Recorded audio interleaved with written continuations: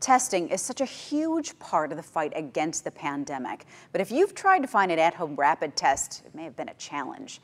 NBC 26's Eric Kress talked with a local pharmacy owner and has more on what you can do now rather than wait for the stores to restock their shelves. At the RX Link Pharmacy in downtown Appleton, the shelves are stocked, full of supplements, medicine, the items you'll want to ensure you're fighting the good fight against an ailment. But like most retailers right now, they can't get enough of at-home rapid COVID-19 tests. Most pharmacies barely can keep them on the shelf. Jude Jean-Pierre, the owner here, says he gets as many tests as suppliers will provide, as often as possible. Whatever inventory that come in, usually it goes out very, very quick. But with the popularity of the rapid tests soaring right now, it's impossible to keep up. I think it's simply for convenience. People can pick them up on the shelf and do it at home.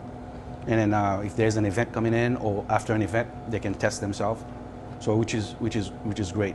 Here Jean-Pierre has an ample supply of the PCR tests, which unlike his rapid tests are administered on site for free. The only problem is many folks want the instant results, and they don't want to wait 48 hours for a PCR test to be analyzed. That's why Jean-Pierre says it's best to get the test that is readily available, rather than wait for your preferred method of testing.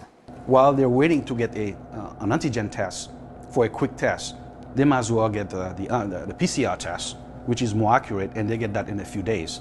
So they just need to be proactive and get the PCR. In Appleton, Eric Kress, NBC 26.